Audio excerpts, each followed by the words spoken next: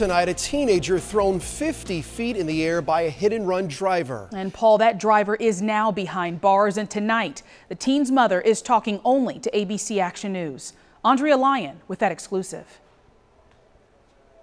It's been a tough week. Almost a week ago, Adam's family didn't know if he'd live or die. There was no reason to question him being out jogging. The teen was out for a casual jog on Crest Drive. Those are the tire tracks. When investigators say Mario Lopez Morales hit Adam head-on. From inside my house that night, I heard sirens. The driver claims he was fumbling with his phone, hit the teen, and was scared, so he took off. And I knew that something was wrong. I told my husband, I said, something's not right. A crash that threw the teen nearly 50 feet into a neighbor's driveway. Adam's family says it's a relief to know the driver's been caught. Because there's always that part that's there that's knowing that there's someone out there that could potentially be doing this to someone else's child. The crash left the 17-year-old with multiple skull fractures and ligament tears in his leg. Slow progress every day. His progress may be slow, but with school wrapping up and prom in the next few weeks, his family says the teen is nothing if not motivated. And I think those are going to be the things